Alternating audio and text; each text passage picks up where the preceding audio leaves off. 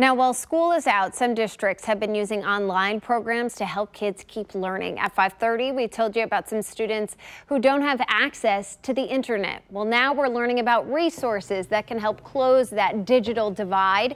KCTV5's Casey Jones is live this morning from Eisenhower Middle School. And in KCK this week, the district is giving out devices, Casey.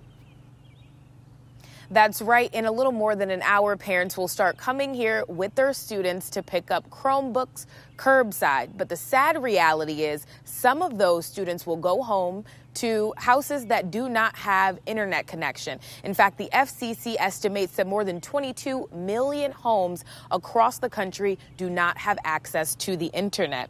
Now, some districts rely on the 1 Million Project to help connect students with hotspots. Districts get devices donated or buy them at a discount through this program. This is a map of the districts across the metro that use the 1 Million Project. This gives you an idea of the places where students need help getting access to the internet. The president of 1 Million says this is not a new problem, but now more people are paying attention.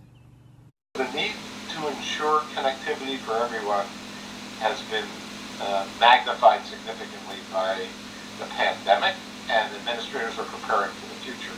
I'd also say, because the spotlight has now been shown or shined upon the homework gap, I think educators and communities will be paying a lot more attention in the years to come to ensuring digital equity.